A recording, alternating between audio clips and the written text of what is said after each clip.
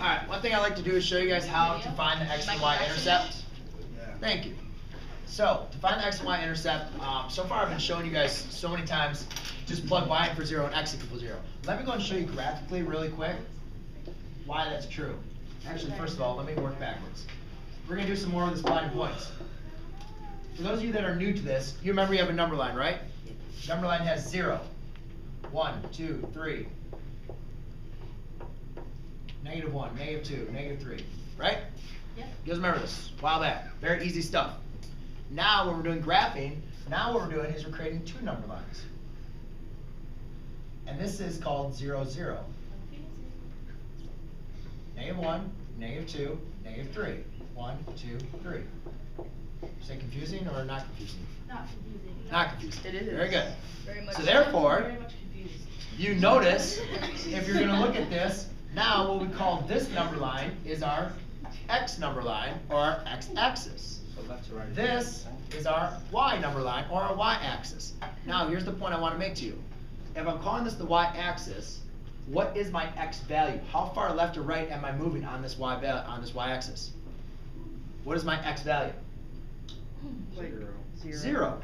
So on this, when your y-intercept, so when I say I want to find the y-intercept, I know that x equals 0. And now when I want to find the x-intercept, where does it, on this line, what is my y value? And my y value, again, is 0. Because if I have a point on this line, it does not go up or down.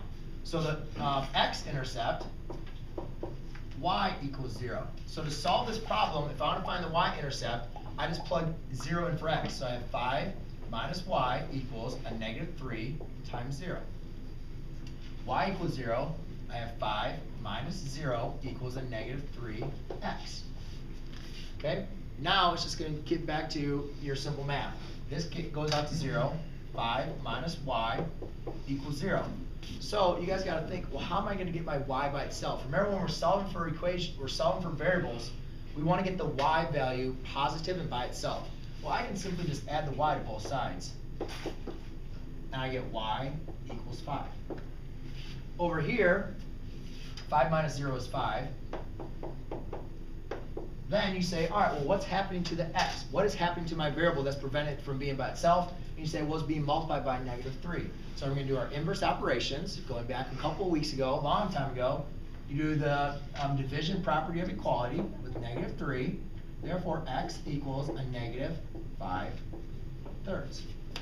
So now, if I was going to go ahead and write my problem, stay right there for a second. If I was going to go ahead and write my problem, I want to say, all right, well, my y-intercept is when y equals 5, 4, 5. And my x-intercept is when x equals -5/3, which would be 1 and 2/3 right there. So now I can simply go ahead and connect my 2 points. And now if I write this into point form, this is a -5/3, comma 0. And this point is 0, comma 5. So it's important to understand what the intercepts are, and then also to understand them as points.